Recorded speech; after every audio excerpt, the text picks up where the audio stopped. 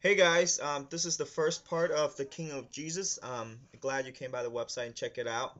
I tried to record my sermon, but it didn't turn out really well because the sound was really buzzing and it would annoy the heck out of your ears. So I'm not gonna upload that, but this will be good enough, I guess. I'm just gonna do the main, the gist of what happened.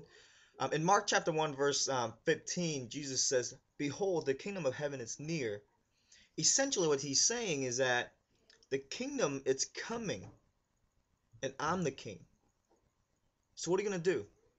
Now, here's the one thing about kingdom and kingship and how the world operates. In order to have a kingdom, you got to have a king.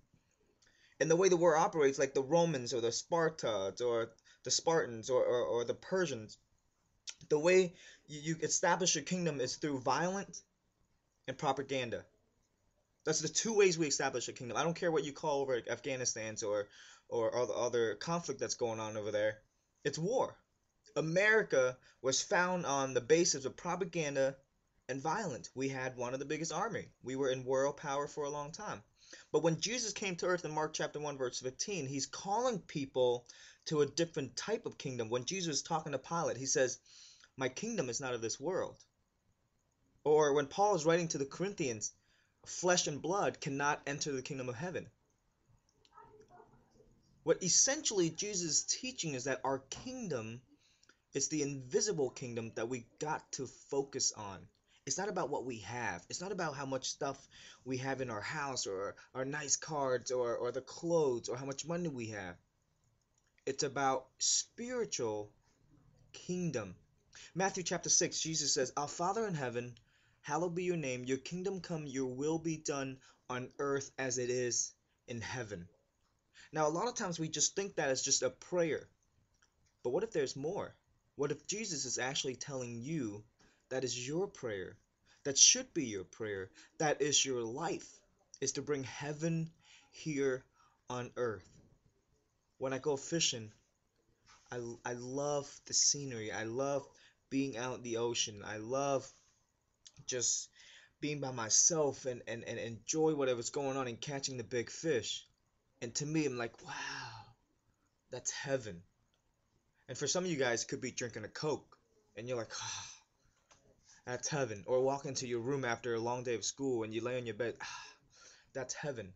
What is it about heaven? It's a place where it's peaceful, where no conflict is going on. That's the kind of heaven that Jesus wants us to bring here on earth. Is it possible? Yes. And it's up to you to do that. He says, "Our Father in heaven, your kingdom come, your will be done on earth here as it is in heaven." But there's two things we need to learn before we can enter the kingdom of heaven, the kingdom of Jesus. He says that the kingdom of heaven is near. First is to repent and believe. Now, a lot of us think of repentance as going to church on Sunday mornings and say, "Oh, Jesus, forgive me. I fall short during the week." Or we go to church on Wednesday night to our breakthrough program and say, "Oh, I feel so bad, so I need to go to church." No, actually, the Bible teaches that repentance is way much more. Repentance, it's about turning your life around the opposite direction of what the world is telling you to go. A good word for that is defect. Now, when you watch the movie 300, it's kind of cool. I liked it. If you can go on our website, well, you are on our website, but click on the Kingdom of Jesus, and there's a video that I made about the movie 300. Check that out. But it's cool watching those guys just defect themselves from all kinds of emotion. They have no fear, just go into battle and willing to die for the king, and willing to die for Sparta. When the child is born at the age of 6 or 7, he's be, he's being trained to be a soldier. He's being trained to learn how to kill, to have no fear. Essentially, what they're asking of this child is to defect himself from society. In the same way, Jesus is asking us to defect ourselves from the way the world it's going, the way things are, and learn the new way, and that's the way of the kingdom.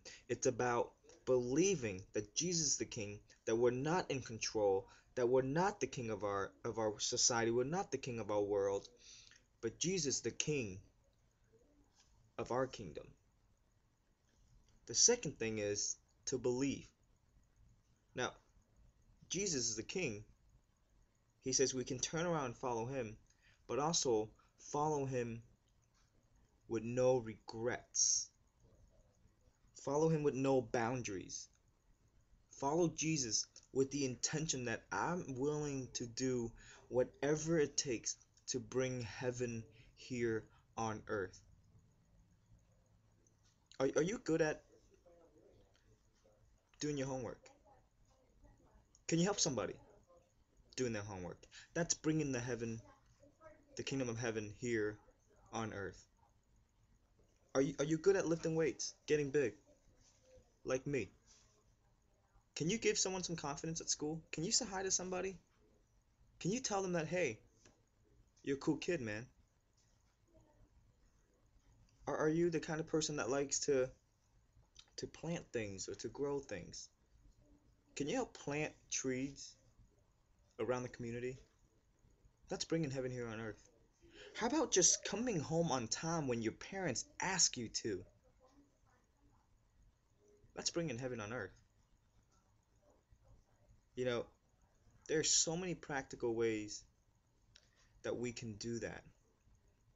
But in order to enter the kingdom of Jesus, we got to repent, realizing that we're not in control, we don't have it all together, and that Jesus is king.